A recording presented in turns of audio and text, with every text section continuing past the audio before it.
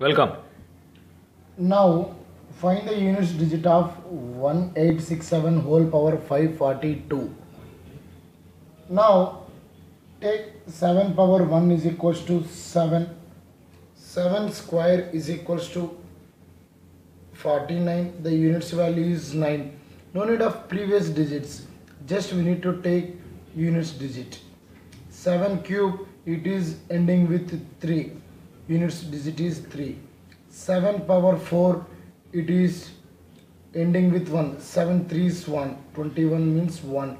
Now if you take 7 power 5, it will again repeat with the units digit value is 7.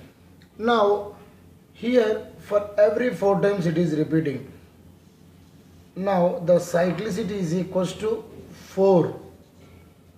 Now here the power value is 542. As like previous, we need to divide this power value with the cyclicity value 4. Then we will get the remainder 2. Now if you will get the remainder 1, the units digit is 7. If you get the remainder 2, the units digit is 9. If you get the remainder 3, you will get the units digit 3. If you will get the remainder 0, you will get the units digit is 1. Now here the remainder is 2. Now the units digit value is 9. Thank you.